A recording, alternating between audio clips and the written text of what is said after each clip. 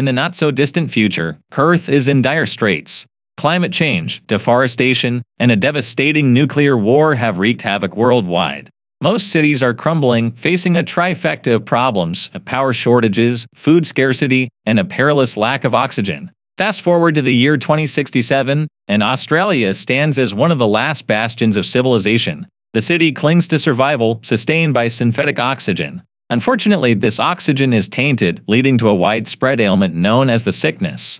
Our protagonist, Ethan Whyte, and his best friend Jude work as utility workers. Their job involves maintaining the stability of a neutral reactor to ensure the city's power supply. Post their arduous workday, a mandatory health check awaits to confirm everyone's well-being. When a colleague can't make it the next day, Ethan, driven by the need for extra oxygen credits, steps in to cover the shift.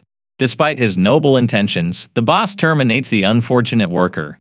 On his way home, Ethan encounters a protester advocating for the right to oxygen and urging sacrifices for future generations. Amidst the indifferent crowd, the fired worker confronts Ethan, desperate to do his children suffering from the sickness. Tensions rise, but a sudden incident steals the spotlight as the protester spontaneously combusts. Back home, Ethan learns from the news that the fiery act commemorated the death of the last living plant, with reports highlighting the escalating sickness-related deaths and promises of a solution from Krana Corp, the oxygen-producing company. The report takes a personal turn when it reveals the demise of Ethan's father, Richard, Krana Corp's lead scientist. Distraught, Ethan turns off the TV. His wife, Xanthi, arrives, and amidst their moments together, she unexpectedly vomits blood, an alarming sign of the sickness. Despite reassurances, the situation is grim. Soon after, Ethan and Jude are summoned to Krana Corp by Regina, the chief technology officer. She discloses a secret project, a time machine named the Chronicle, invented by Ethan's father 2 decades ago. The team believes that people from the future have the cure for the sickness, and that they've specifically requested Ethan's presence. However, the challenge lies in figuring out how to bring him back from the future. Ethan grapples with Regina's request at a bar with Jude.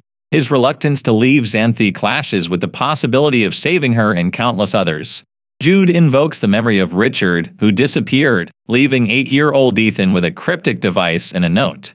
Ethan, determined not to replicate his father's actions, is torn. Jude argues that to be unlike Richard, Ethan must embark on this journey to save Xanthi. As Jude departs, Ethan reflects on his 8th birthday, a poignant moment with his father. Richard gave him a mysterious box, setting the stage for a crucial decision. An electronic bracelet clamping around young Ethan's wrist left a lasting mark, symbolizing the weight of choices and the legacy passed down. As a boy cries out in pain, Richard, a character in the tale, tells him that a bracelet won't come off. Richard then leaves the house, ignoring protests from his wife. Later, Ethan, another character, recalls the pain of losing his mother. He decides to go home and share Krana Corp's plan with his wife, Xanthi. Ethan is hesitant to leave her, but Xanthi encourages him not to use her as an excuse and to have faith in saving humanity. Xanthi expresses her fear, mentioning the deaths of kids in her class due to a mysterious illness known as the sickness. That evening, Ethan goes to the roof, attempting to remove the bracelet while recalling the day his mother died on the streets. He remembers Jude, his friend, sharing an oxygen mask with him on that difficult day. In the present, Ethan screams as he makes a crucial decision. The next morning, Ethan leaves a metal flower for Xanthi with a promise to return. Unbeknownst to him, Xanthi is awake and crying. Upon reaching the Chronicop's office, Ethan strikes a deal with Regina. He agrees to go into the future only if Xanthi receives the first dose of the cure. Regina accepts, and they head to the lab. Scientists explain how to use a special suit and a small computer called Archie. Jude arrives to show support and promises to watch over Xanthi. Prepared in his suit, Ethan steps into the Chronicle time machine, and electricity envelops him. The machine propels him into the future, and he lands in a rainforest, fainting upon impact. Upon waking, Ethan realizes his suit is burning and removes it just before it explodes. Adjusting to the sunlight and clean air, he observes vegetation regrown in the area. Using Archie, he attempts to check his location but finds no satellite connection. Releasing a magnet into the ground, Archie senses nearby strictures, guiding Ethan to the closest facility. At the entrance, Ethan discovers a skeleton wearing a suit with his name. Shockingly, the skeleton wears Richard's bracelet with a green light, signaling the wearer's impending demise. Panicked, Ethan calms down and tries unsuccessfully to open the facility's doors. Instead, he asks the wristed Archie to play the last recording, revealing voices arguing and a gunshot before the battery dies. Ethan notices a wire wrapped around the wristed Archie and replicates it with his own, enabling her to detect a beacon signal. Following the signal, he finds oxygen dispensers but no people. In the evening, Ethan starts a fire with Archie's help and attempts to identify berries. Discovering they taste awful, he moves on to use constellations to confirm the year 2474, reminiscing about stargazing with Richard. However, the memory abruptly ends with Richard feeling sick and hallucinating during a thunderstorm. As Ethan watches a bright light crash into his camp, his hallucinations intensify, making him believe a man is rushing to stab him in the chest. He loses consciousness, but when he wakes up, he discovers the mysterious figure is actually Jude, his friend. Jude injected him with medicine to counteract the poison from the berries Ethan had eaten. The following morning, Jude explains that Chronocorp, the company tracking Ethan's health, noticed he was in critical condition. They used the last bit of power in the Chronicle, a time travel device, to send Jude for assistance. Ethan shows Jude the skeleton he found, thinking it might be him, but Jude is skeptical. Using Archie, a small computer, they continue tracking the signal and locate another facility. The facility scans Ethan's eye, opens its door, and reveals a dark interior with a glowing screen displaying Ethan's name. Pressing enter activates the bracelet on his wrist, which extracts blood for DNA analysis. Worried they might be under attack, Jude reveals he brought a gun. When the bracelet's light turns green, indicating Ethan's identity, the computer illuminates the room. To their surprise, they are in Chronocorp's lab. The computer announces that the portal will open in 4 hours. Jude is relieved, but Ethan becomes concerned because his bracelet is the same green color as the skeleton's. Ethan checks the computer logs and finds a holographic recording by his father, Richard. Richard explains that they buried a monitoring station to send data from the future when the air became breathable. In the next entry, the team anticipated a reply from 2474, receiving the words "Send Ethan Whyte." The report revealed a power problem in 2474, causing the lab system to go offline.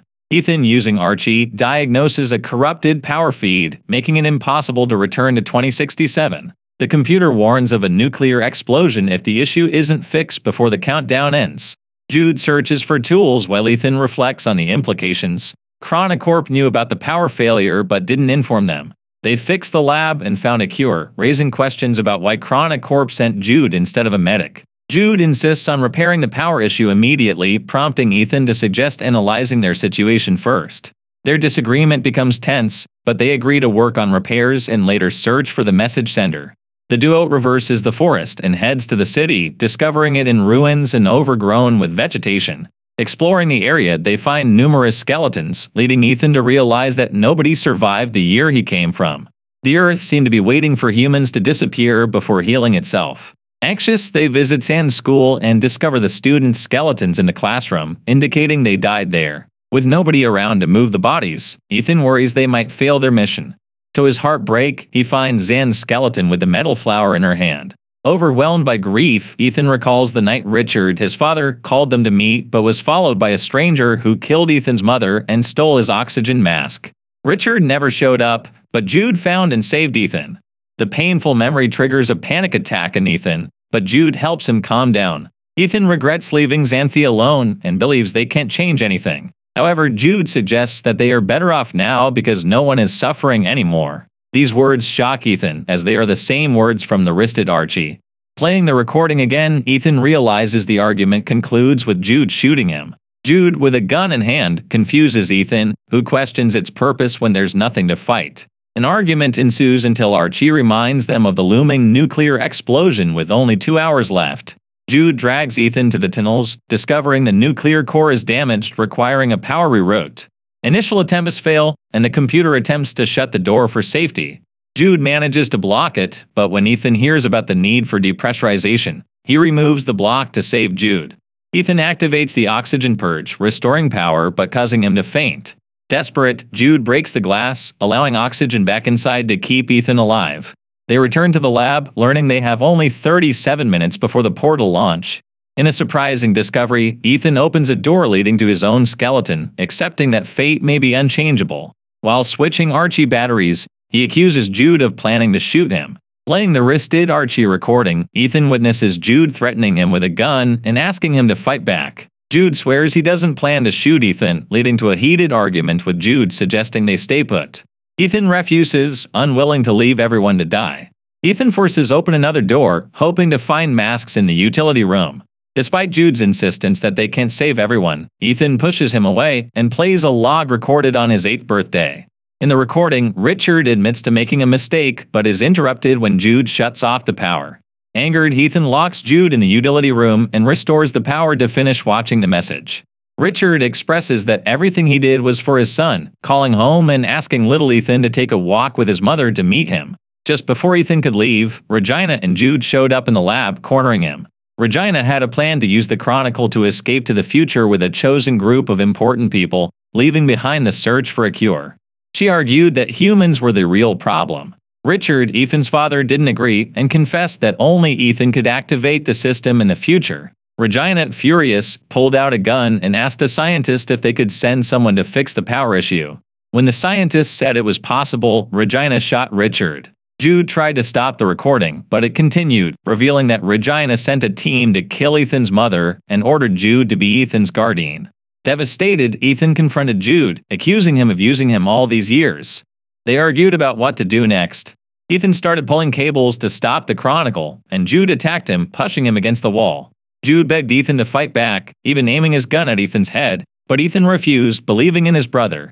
Overwhelmed with guilt, Jude apologized and chose to self-delete. In the present, Regina prepared the elite group for their escape, ordering a guard to kill Ethan when they reached the future. Meanwhile, Ethan had a breakdown and reached for Jude's hand, snapping out of it when the computer reacted to Regina's team. He realized that he was the one behind everything in the lab. In a clever move, Ethan wrote the "Send Ethan Whyte" message with a plan. As the countdown reached 0, Regina expected a portal to open, but the Chronicle shut down instead. Inside the machine, they found a gift from Ethan: plants, a can, and a video of Richard's murder.